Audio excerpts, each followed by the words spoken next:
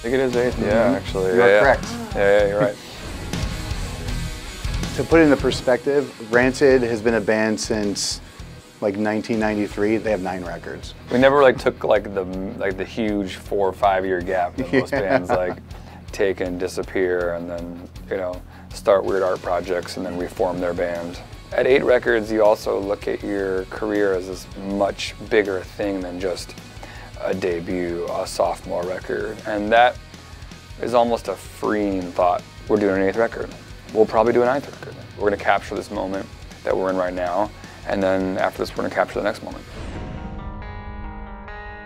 When you woke up and saw that someone like Donald Trump could get elected to be president of this country, and you saw like this sort of thinly veiled rise of racism and sexism and nationalism in this country, you saw people that were afraid and they were voting based on fear.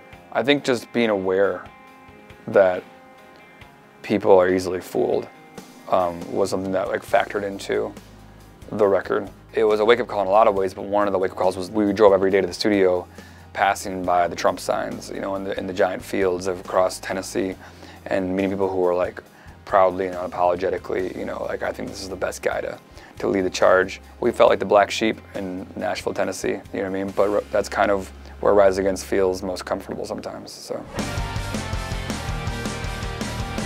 That's a good story. Yeah, we had every intention and plans to record a video for the violence. It was going to take place on this piece of property in Kroger, Virginia. Kroger, yeah. And it's a property that has 20-foot high busts of the presidents. They were like the result of a failed theme park, of like a presidential theme park. And so we were going to film this video there, and there's a board that controls what happens on this land. 2 days before the video shoot, they voted, like they said no to us after we had permits and everything. But that was supposed to happen, and you know, but they don't like us. They didn't like us. It was flattering to know that your band is still a threat to the establishment. Yeah. We've been a band for 18 years, but our front row has always been 16 years old, you know? It's cool when you can, you know, watch somebody sing a song that you wrote like maybe like the year they were born. In some ways I feel like a band like Rise Against is like the professor that teaches the freshman class in a college. So every year it's a new crop of students coming in, you know.